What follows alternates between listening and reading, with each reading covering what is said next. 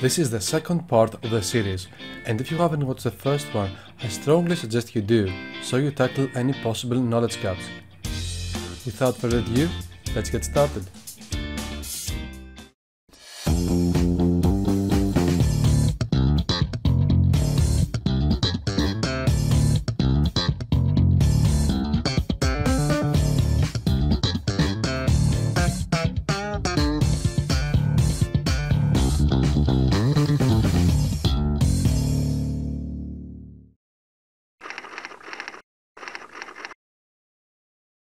Hello friends, welcome to the sequel of the lithium-ion battery series.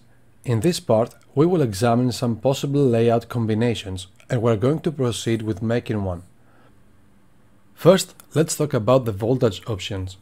This is a 1S battery, a 2S battery, a 3S battery. This is a 4S battery,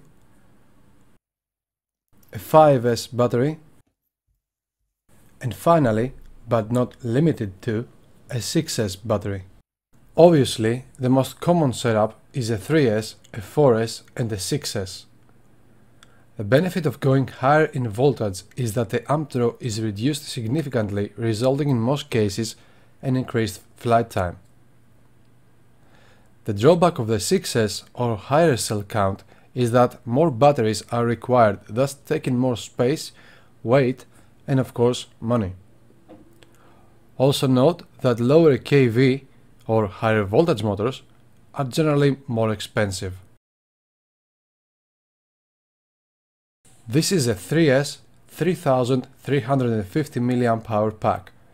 Pretty straightforward and easy to assemble, so let's proceed with adding one more pack in parallel to increase the capacity as we mentioned before. As shown in the schematic, this will be a 3S 6700 mAh and will look like this in reality. Now follow the instructions on your screen to actually make the battery. First, you're going to need this plastic holder that will help you glue the batteries.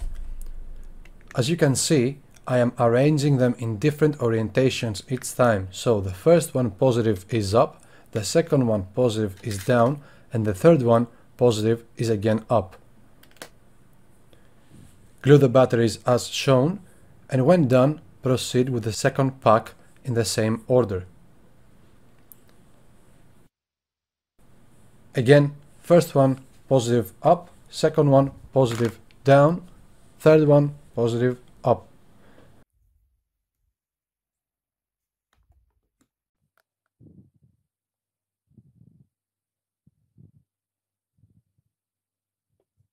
Do not glue the middle section.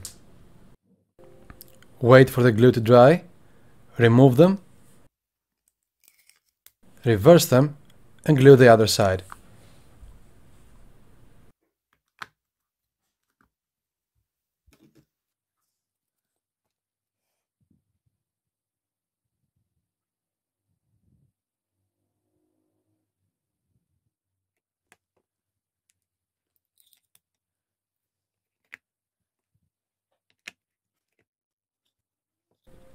After the other side is dried as well, proceed with gluing the top part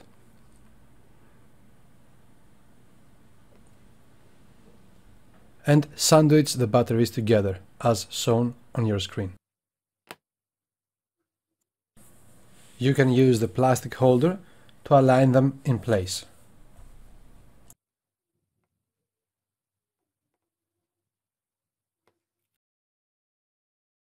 Find a small container to put inside the metal strips you are going to cut to about 3 cm size. Do not skip the container part because it is very likely you are going to end up having some scattered around the workbench. This might result in accidentally placing the battery on top and the result is fire. Trust me, I've tried, so you don't have to. Let's see how we're going to place the metal strips onto the battery cells before welding them. This will provide you a better understanding of the final form of the battery. Pay close attention as this is vital for the correct operation of the battery. This represents all the parallel connections, and now we proceed with the series connections. If you have done everything correctly, the battery should look like that. With that out of the way, let's see how you actually weld the battery cells. Turn on the machine and start welding the first strip. You apply mild pressure and it activates. You want to weld at least 6 times on every battery cell. That makes for a firm weld.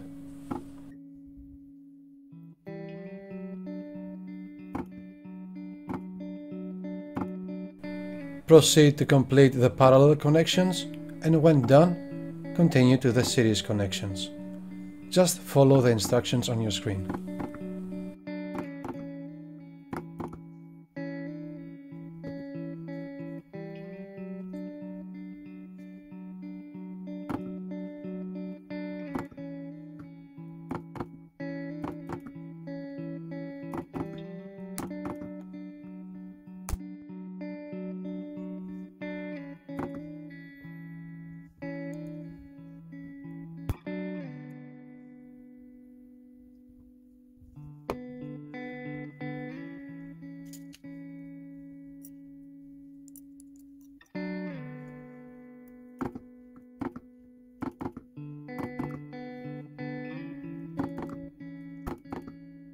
Every once in a while, check that the machine is not overheated.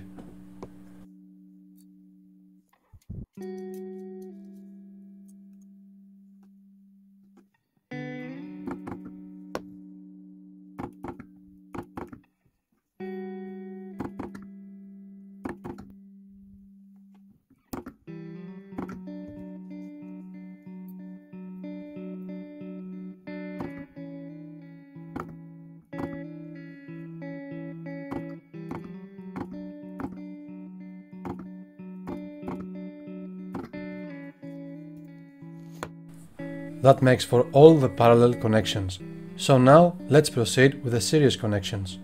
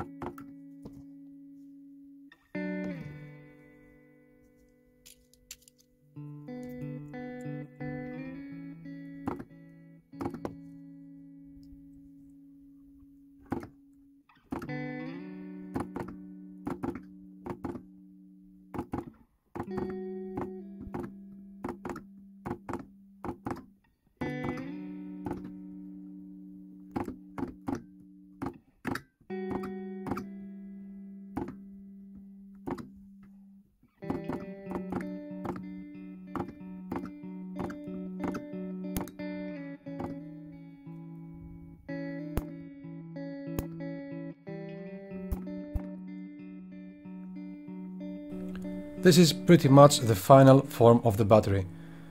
Make sure that what you see here is what you have built, and if so, continue with adding the battery terminals. But first, let's measure the voltage so we are certain that every connection is correct. Here we have 10.5 volts, which is pretty close to the 3S nominal rating. It is time to install the negative and the positive terminals. We start by taking the wires, 14 AWG in this case, and cutting them to size. Note that the positive and the negative is not going to the same place, so they are going to have a small difference in length. Cut them accordingly and strip them using this tool.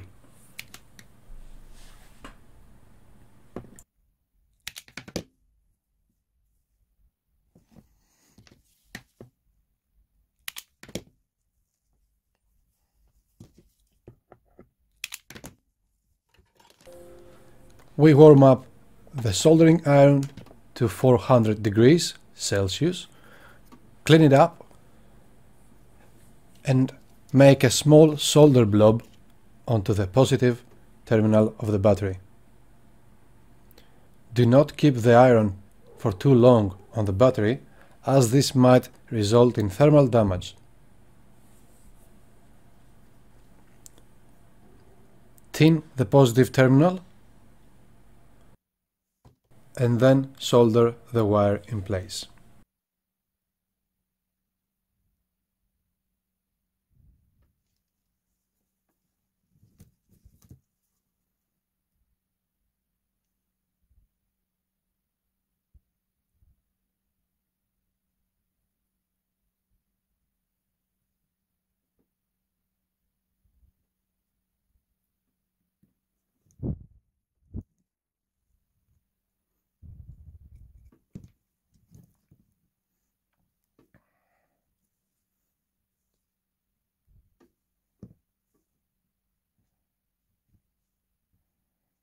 Next, trace the negative terminal, make another solder blob there, prepare the wire by tinning it, and solder the wire onto the battery.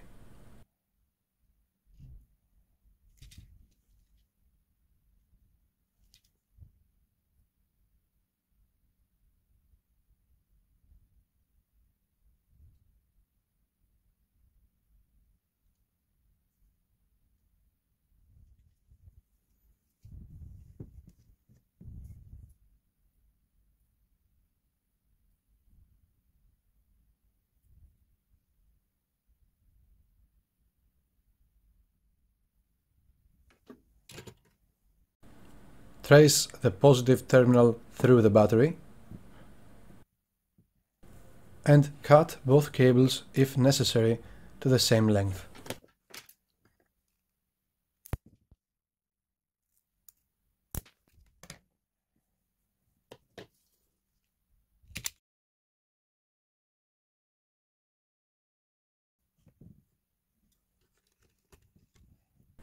Before soldering the XT60 connector, we first need to install the following heat sinks. One large one on top of both terminals and two smaller ones in each terminal.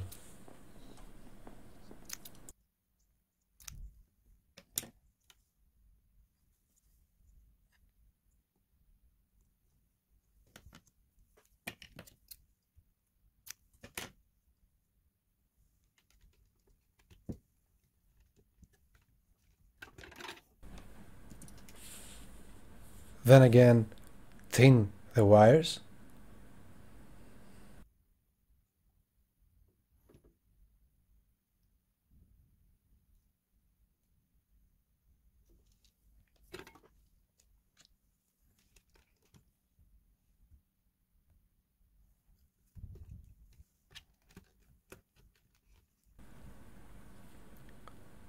Clamp the XT60 connector and tin it as well.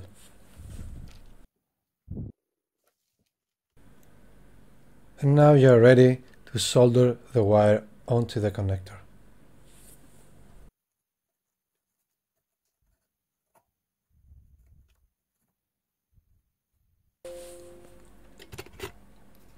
The negative terminal is complete, so now it's time for the positive. Again, tin the connector and the wire and solder in place.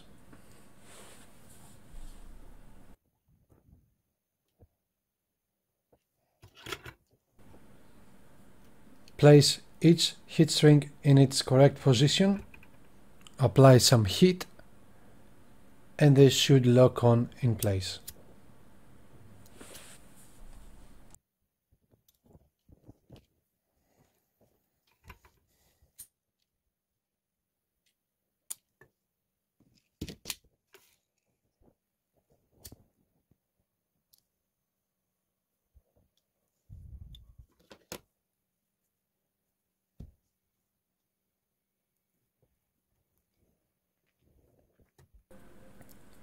For added durability, I use one more larger heat shrink on top of the connector that I fill with hot glue.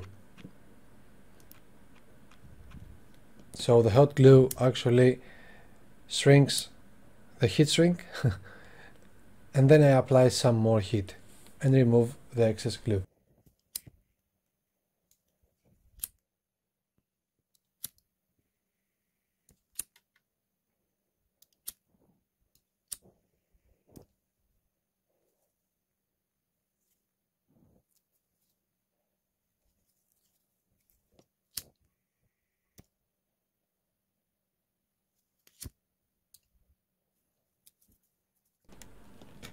We also apply some more hot glue to secure the positive terminal onto the battery.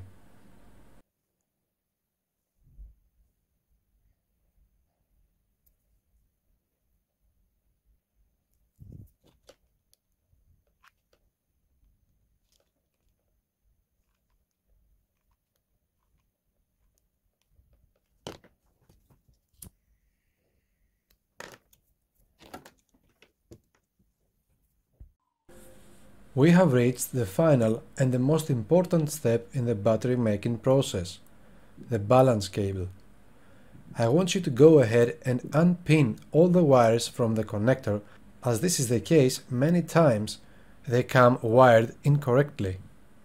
We will reattach them later on. When performing this task, do not forget to reset the small locking pin on top of the connector. Now take the other end, trace it through the battery and all the way back to the positive connector. This will be the longest wire, and that is the reason we're starting with it. As with every other cable you want to solder, tin the wire, make a small solder blob on top of the positive terminal of the battery and solder the wire. I am using the red cable in this instance because it is connected to the same side as the positive terminal of the battery, and that makes the most sense. And then I follow the same logic with the other colors. After the first and the longest cable of the balance port is connected, we then proceed to install the second one. Right? Wrong. We will proceed with the third one because this is the one that takes the next longest path inside the battery. And not surprisingly, it connects on the same side as the first cable.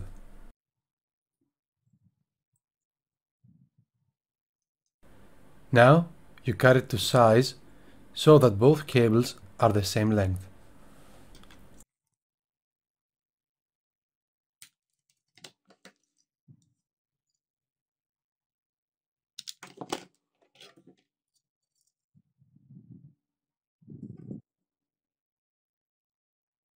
Then solder the wire on the opposite side of the first cable. As you can see, the first cable is red in color, the second one will be white in color, and this one, the third one, is yellow in color.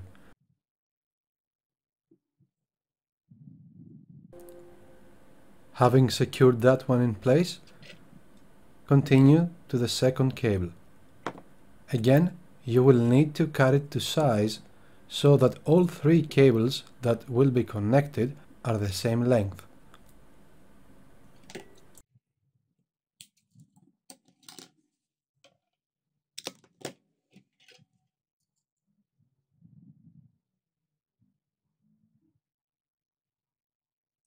Solder it in the middle position as demonstrated.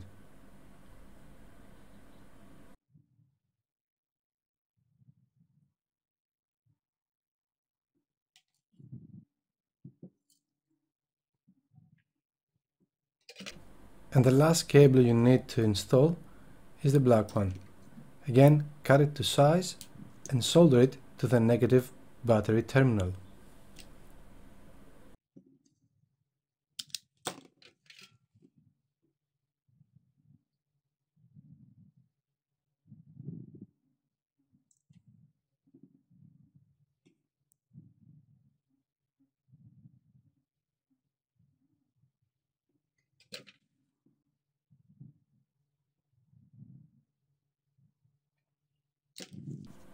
Let's secure and insulate the balance wires using some hot glue. Apply hot glue to any loose cable that you can see.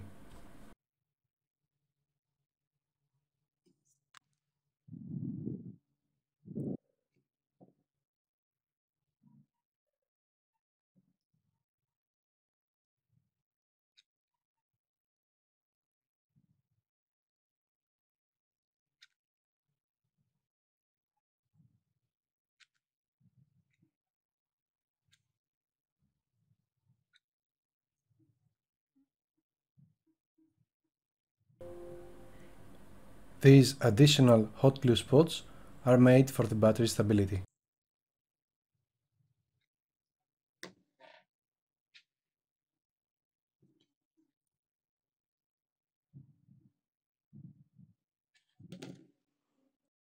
Now rearrange the balance cable connector pins to match what you see in the picture. I know you want to plug in the battery and see if it's working, but first perform a last-minute check to see if all your connections are correct.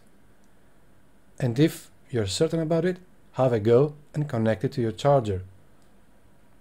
As you can see, the battery is performing as expected, and we can proceed with charging it.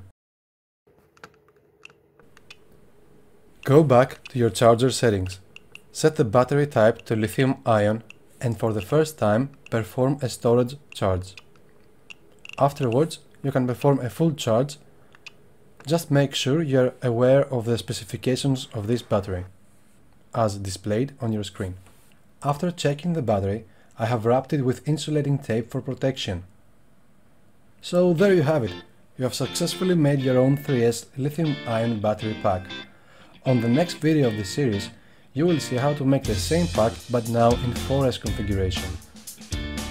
I hope you have found this guide useful for your project. Thanks for watching and see you on the next one.